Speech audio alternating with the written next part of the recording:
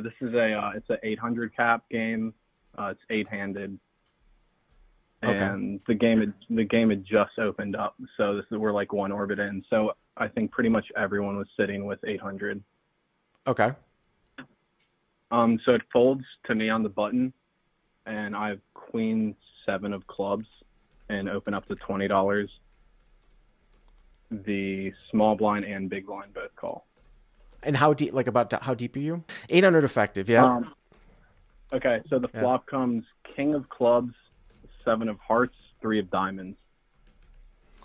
All right. So And flop the is king of clubs, seven of hearts, three of diamonds, and you raise to 15 pre-flop, right? Is that right? 20, To 20. All right. So 20, the pot's like 60. yeah. Yeah, Okay. before rake. All right. Okay. So you got middle And pair. yeah, they both checked to me, and I decided to check back. So check, check, check. So Yep. in a late position configuration here, it's kind of interesting. You've got a backdoor club draw. You have a seven. I would actually probably be betting this hand more often than if you had queens. Yeah. I think I decided to check because I was betting into two people. I know even if I'm behind, I have some back doors that I can barrel on. But also there were two older gentlemen into my left, so I wasn't expecting to, I was expecting the small blind to maybe be flatting some Broadway hands. So that's part of the reason I decided to check. Yeah, I just think, this is just a simple thing where this hand probably needs more protection. Obviously it needs more protection than, if you were to have jacks or queens. Also, too, I would say that I sometimes would prefer to bet a 5-out type of draw against a king. Not that you're necessarily going to see a reflection of a king check raising, but sometimes depending on if someone were to check raise small, you could bet and continue with queen seven of clubs, but you really couldn't bet and continue with 9-9, even though 9-9's stronger, right? But the hand itself against that range is going to have more equity against the check raising range. But okay, so it gets checked through. Got it. Yep. Okay. So the turn is the four of clubs. Okay. The small blind checks. The big blind bets 35. So I think small blind checks.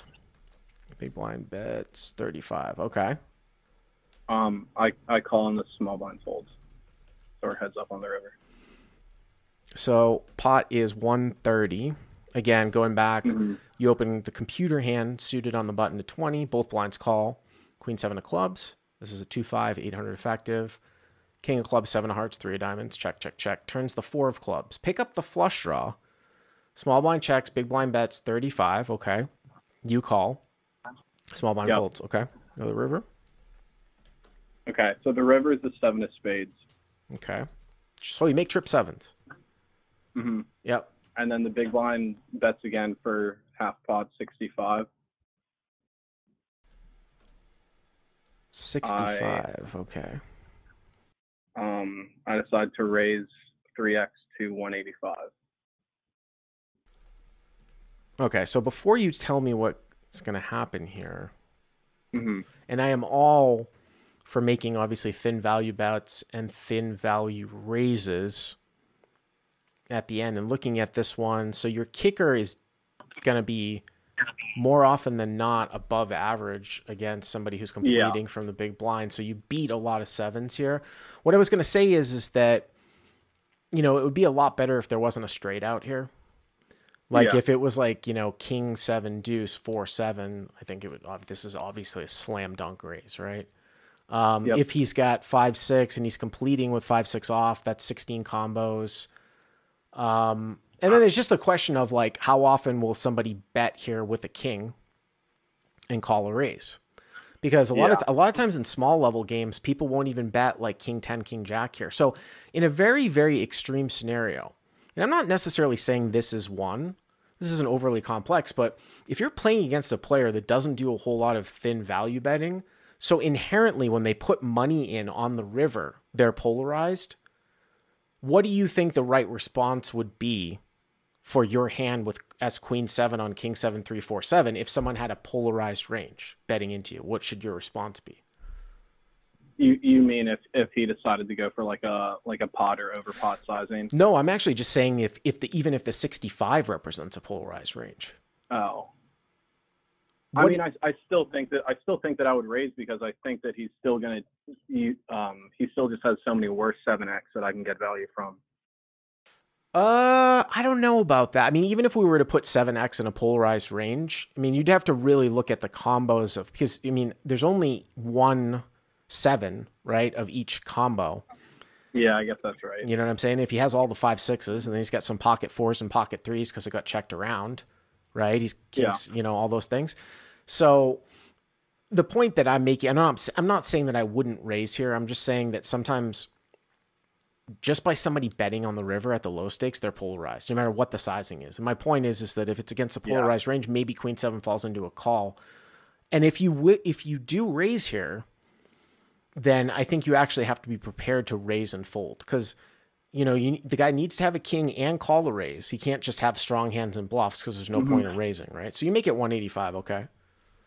Okay. Yeah.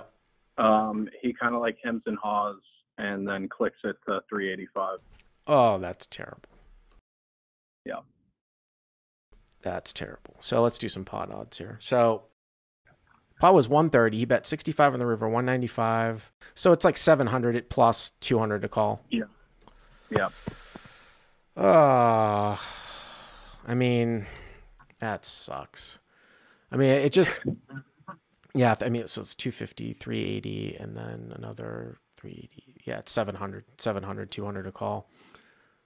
I mean, when you're getting kind of pot odds like this and you have trips, it just kind of sucks. But I don't know if you're actually good here. 1 out of 3.5 times. So that's kind of what I was thinking. At the stakes, I'm not expecting him to turn anything to a bluff. And like from my experience, this third bet on the river is almost always going to be a boat, maybe 5-6. So I just didn't know if there was any chance that he could be overvaluing a weaker 7. No, I don't think so. I think this is going to be a fold. Okay, that's what I figured. What did you do? You called? No, I folded. Oh, you did? Oh, okay. So did you ever figure out what the guy had? No, I showed my 7 when I folded. He showed me a 7 of diamonds, and he was like, A7's good, and I like tried to throw him a red chip. I was like, show me the other card, and he threw it in the muck. So he showed you a 7? Mm-hmm. Interesting. Yeah, but I mean, he's not even 3-betting, but he's not even going to be 3-betting like, he's not even 3-betting like A7 here, I don't think. No, I don't think so. I mean, that would be the bare bottom, because you could have a straight, probably a king 7. And the right? longer I played in this session with this guy, like I had some under the gun raises where he, on the river, showed down hands where like I raised under the gun and he called an MP with like 4-10 suited and 4-8 suited.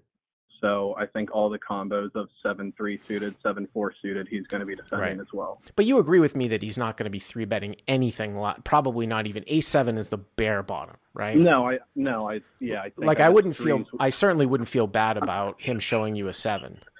You know what I mean? Yeah. Okay. Yeah. I mean, I thought that honestly, 5-6. I'm not even sure at the lower stakes when the board pairs if people are going to go for a third bet on the river. Yeah. If you like what you've seen here, please hit the subscribe button. And if you enjoyed this call-in hand, hit the like button down below. To check out crushlivepoker.com, click on the link in the description. Use the code YTA300 to get the first 30 days for free.